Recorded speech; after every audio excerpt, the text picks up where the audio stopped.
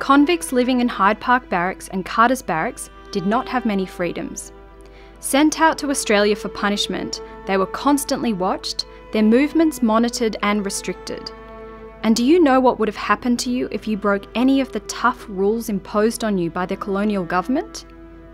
One of the most common punishments was flogging. This involved being whipped with a cat o' nine tails, a wooden handle with 9 thin strips of leather attached. Men were flogged on their backs, while boy convicts were usually flogged over the breech, meaning on the bottom, usually in doses of 25 or 50 lashes. This broke the skin, caused bleeding, and would have made it very painful to sit down. Other punishments included being confined to solitary cells, walking on a treadmill, and being bolted into leg irons and chained to a work gang. Sometimes while chained to a work gang, they had to wear an uncomfortable suit made from yellow and black wool, designed to make a fool of the wearer. Worst of all, you could be sentenced to a place of harsher punishment, like Cockatoo Island or Port Arthur, regardless of your age. The example of John Dwyer provides us with a lot of details about how child convicts were typically punished. In John's case, we know he faced Hyde Park Barrack courts on at least 4 occasions, was sentenced to flogging for repeatedly attempting to escape.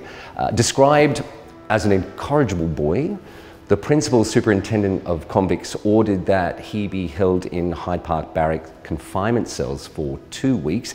Now this meant being held in complete darkness and fed only a diet of bread and water.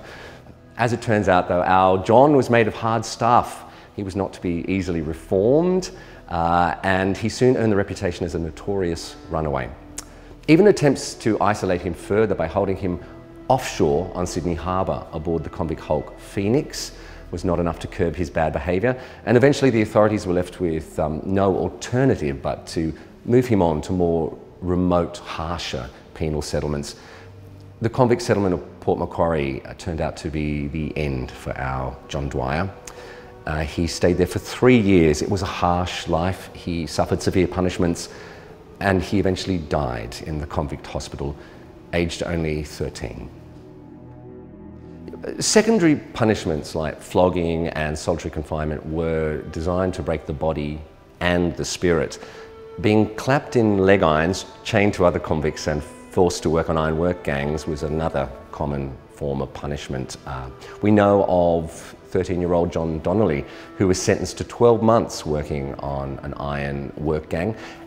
And this punishment served the dual purpose of not only bringing a convict to heel, but also providing an essential labour force for important building projects like building roads over the Blue Mountains.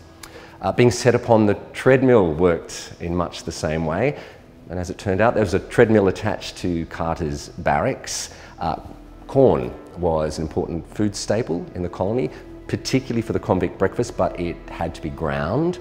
So convicts could be punished by being forced to walk the steps of a large wheel that turned a millstone and ground the corn. Again, our records show 14-year-old William Tadgwell was sentenced to 6 weeks on the treadmill for making away with his government-issued shoes.